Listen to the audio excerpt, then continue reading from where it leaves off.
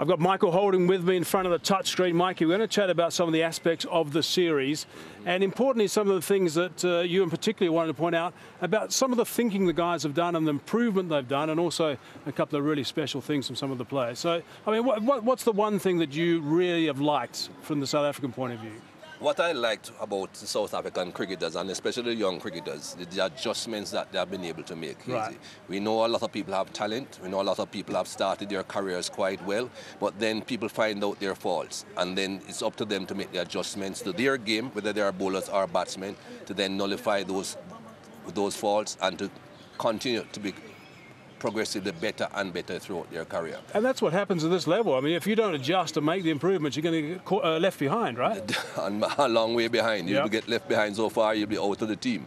Because people study opposition. They get tapes at the end of every day's play. They know exactly how they score their runs, where they bowl the ball, that sort of thing. So you have got to be able to make adjustments if your faults are found out. Let's get into this, Mike. We've got David Warner here. Now, this is David Warner, and obviously he played very well at the start of the series. And I just want to highlight here, we've got some red streams around the wicket. We've got some blue streams that you're going to see, some blue balls as well you're going to see from over the wicket, but we'll get Mike to explain that shortly. But these are some deliveries from around the wicket. Well, he actually faced 17 balls in total in that Durban Test match from round the wicket, and he scored a lot of runs off those 17 balls. We just selected four of them there, but they were all aggressive shots that he scored runs off because he likes the freedom outside his off stump. And that's why I'm talking about now the bowlers need to think, perhaps that's not quite the right way to go. We have to now make an adjustment. And also, he's such an important player. He was such an important player for Australia at the start of a series. He gets going and dominates the rest of the series. There's big trouble for the bowlers. For sure, and he scores his runs quickly. He can certainly set the tone for his team. He can embarrass bowlers because he's such a good player. So it's important that when you find out his strengths, you then think, no, I can't do that. I've got to find something different. And they certainly did. Right, so let's talk about the different thing they found. Mikey, what did they find? They found that when the ball over the wicket, Hazy, instead of going round the wicket, ball over the wicket and kept the ball as close as possible, giving him no room outside the off stump, they got him out. He was not scoring freely, and eventually they got through his defences. Two Rabada, one Ngidi. Well, maybe the best was Ngidi's. I mean, that was sensational. Yeah, that was an excellent delivery from Ngidi. But as you can see there, all three deliveries pitched in pretty much the same area, a good length, in line with the stumps, and heading towards the off stump. One of them straightened a little bit from just about off stump line, continuing onto the off stump. Okay. But just don't give him any room outside off stump. So they shut him down, got him out, quietened it, and then, of course, he disappeared. Right, let's get to Markram. Let's just talk initially before you even start about Markram. What did you spot about him? Well, Markram had been having problems judging balls outside about his off stump, exactly which balls he had to play at and which balls he did not need to play at. And also, he had problems with his bat coming across his body. He's missing balls that were pretty straight. And you can see there from his setup that he changed from one to the other, India to Australia, but the angle of his bat. You can see the angle of his bat there. It's a lot straighter there in the setup. Not just that, but the positioning that he has now taken at the crease. Against India, you could see mid-stump, you could see off-stump. Against Australia, he moved right across the off-stump. You could just about see off-stump underneath his pad there. And then he was able to judge the ball outside his off-stump a lot better, and also the bat came down straighter. If you look at the India now as the ball comes through, look at where the bat is heading. It's heading towards slips. Look at the gap between his head and the bat there. And if you look now against Australia, when he picks his bat up, the ball is on its way down to him. The bat is coming up.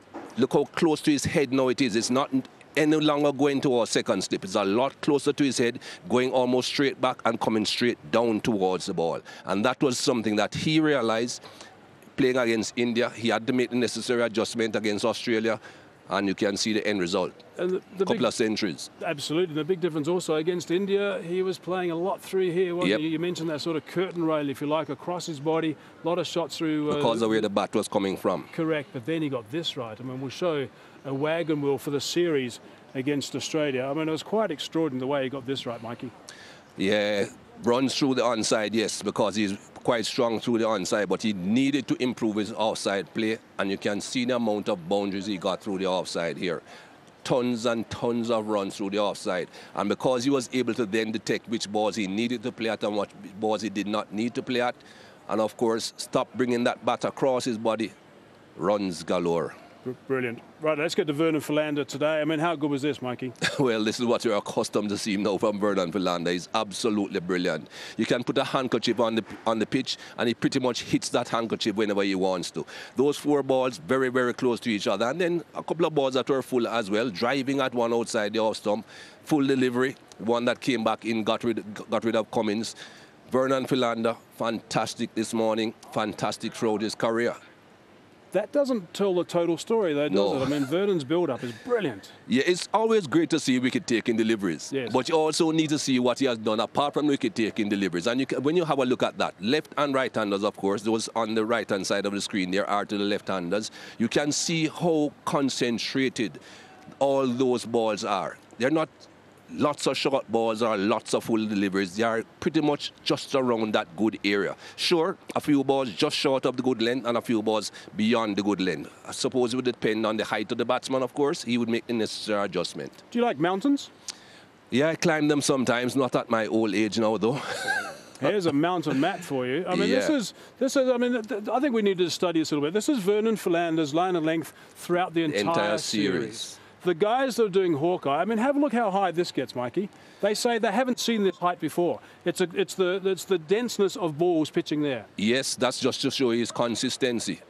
Almost every ball is around that 8 meter, between 8 meter and 6 meter length, and that is why the mountain is so high. It just shows you the concentration of deliveries in that area, which makes it so difficult for batsmen.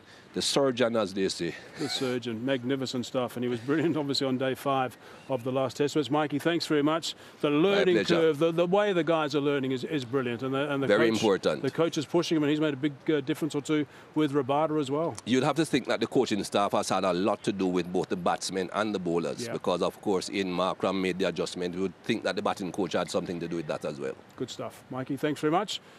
From the Twins to the touchscreen. That's us.